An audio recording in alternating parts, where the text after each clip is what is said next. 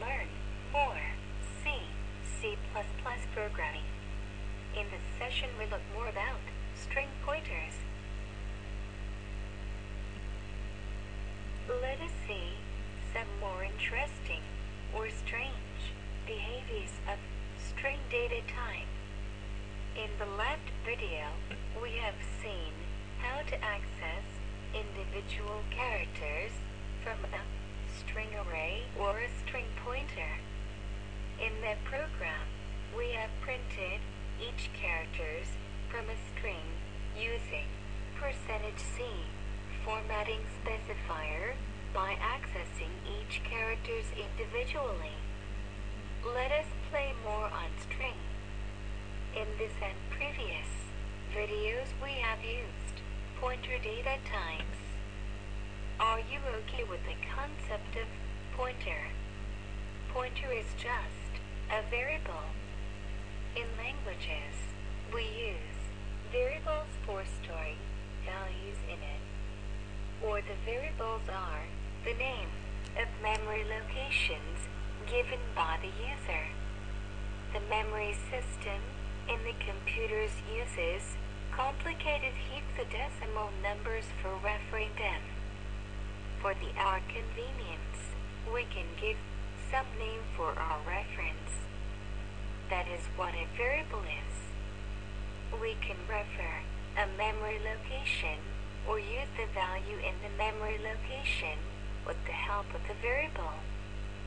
Similarly, pointer is also a variable. The normal variables are used to store some value, but pointer variables are used to store the memory location where the value is stored. I will repeat it once again. Pointer variables are used to store the memory location where the value is stored.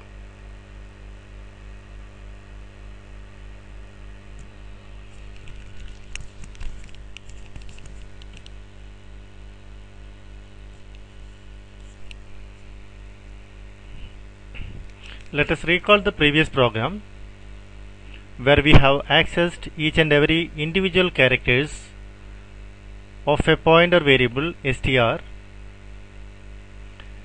by the help of a while loop. All the string values will be terminating with a /0, the termination character. So our while loop is checking for the existence of a /0, and it is supposed to terminate when the value pointed by string variable is having a /0, that will be the end of the string. Until that, we have to repeat the loop, and in the loop we are accessing the string value as well as the string memory location. str star refers to the value pointed by the string pointer, and str refers to the memory location where exactly that value is stored. So the printing is given in this format: %T that represent to the value. Suppose I is the first character. In this case, I is stored in %D, the memory location where exactly the value I is stored in the computer's memory or in the RAM. It is going to be printed. And after printing, we are incrementing str++. The value str is incremented, or the address is incremented, so that it is going to locate the next character where it is stored. So that every time within the loop we are incrementing str or the memory location, so that to access the very next character where it is stored. And the integer value I with an initial value 0, it is being incremented within the loop, so that we can count the number of characters existing in the while loop. And finally, we are printing the length. This program can also be used to get the length of the string which is given here. Let me save the program, compile the program, run it. Okay, we are getting the full details. it_tacher1 that's my email ID. Each and every characters are stored in the computer's memory, and it is giving where exactly each and every characters are stored. 42312884, that is the very first address which we are using. In that place I is stored, and 285 the next location, the T is stored. 286 the third location, underscore is stored. Like that we are getting the address location in computer's memory where all the characters are stored. And this is our last value 304, that is the place where our M, the last character of my email ID, M is stored in this particular memory location. This is a numerical value to address the memory of the computer system. And finally we are getting the length of the string. It is having 21 characters. Okay, in this example we came to know that how the characters are represented in the computer memory location, and by using the pointer data type, how we can use the values within a character array or a character pointer, and how to navigate through the memory locations. You can increment or decrement the pointer values so that you can play around or you can move through the RAM, computer's memory, or the place where you are saving your values. Okay, let me add some more code here. Here I have introduced a for loop for I equal to 0, j less than or equal to 0. That means I have to declare another variable j greater than or equal to 0, and j minus minus.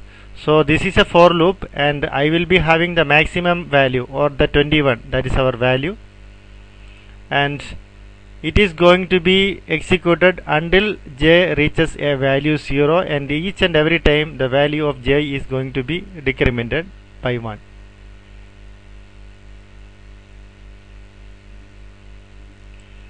And in this for loop I am printing the same detail in it. %c is to represent the character, and %d is used to represent the memory location or the address where str is pointing into. So this is a forward navigation from I to M, and in this for loop we will be having a backward navigation from M to I, or in this case, in the for loop case, we are going to get the string printed in the reverse order. Let us try it out.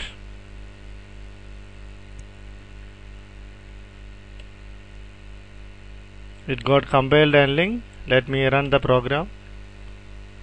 The output is little lengthier. Okay, the very first one with the while loop, we got printed it_teacher1 at yahoo.com, and all the characters as well as the memory location where it is being saved, and we got the length 21 characters, and at the end after that we are getting a display MOC, that is in the reverse order, it_teacher1 yahoo.com, and it is giving the display where it is stored. So I is stored in the place 284, that is the same case before. So this is giving an idea how the memory locations are stored in the computer places and how we can access the pointer values here.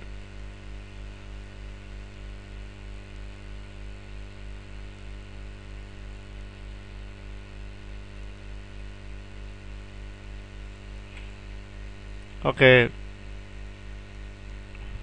this is the program, please try it out. And here now I am going to remove the address details, that is only for the explanatory purpose. If you want to access the pointer, we just have to use *str so that we can access the values.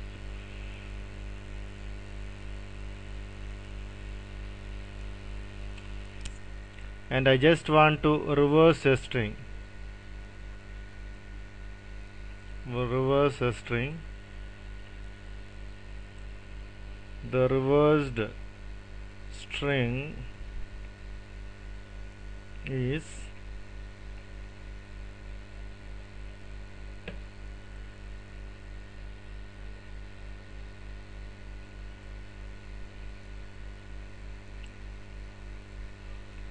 so here we will be getting the reversed string, and let us save the program, compile and run it. It got compiled. Let me run the program.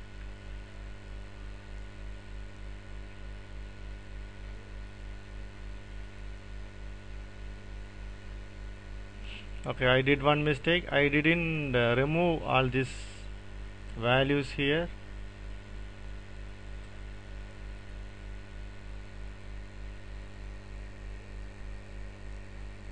I don't want slash n here too, because it should be printed together. Because it's a string, let it be printed together. Compile again, run it. it_teacher1@yahoo.com, that is the original string, and its length is given here. Length of the string is 21, and the reversed string is it_teacher1@yahoo.com. If you read it in the reverse way, you are getting it. Okay, this program you can use it for reversing a string.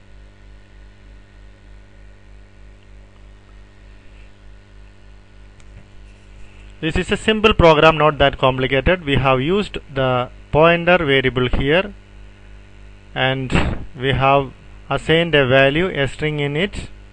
Using while loop, we have navigated through the string variable in the forward direction, and at present we are pointing to the end, or str variable is pointing to the last character. After that, we got the length within the program. Within the while loop, we got the length, and the length will be I, because every time it is incrementing by 1. So after that, we got the value of I, so we can use for loop. For I is equal to, so for j equal to I is the length, the maximum length, the length of the string, and to the 0th position or the very first position, and every execution of the for loop we are decrementing the value of j by 1, and we are printing the value, the character value, that's what we are using, star str and str minus minus. Each and every time we are decrementing it, because we are at the end. We are starting from m to I in this case, but in the case of while loop we are starting from I to m. That's why we are incrementing. Okay, this is the program. Please try it out. Let me save the program, compile it once again, let me run it. Okay, this is the program. We are getting the string printed, length also got printed, and reversed string is also got printed. Okay, try this program. I am Shachi Philip. Hope you have enjoyed this video. Thank you for listening me. If you have any doubts or clarification needed, please feel free to contact me. And please don't forget to post a comment in the YouTube after watching the video.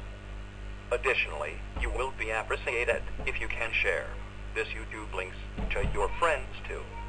Bye. Have a nice learning experience.